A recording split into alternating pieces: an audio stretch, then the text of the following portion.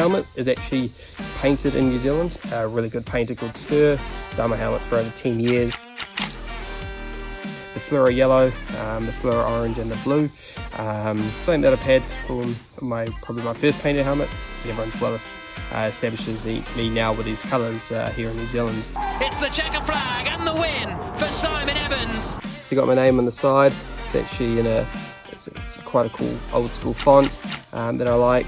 Then moving back, moving into sort of some Maori design. So you can just see it faintly through here.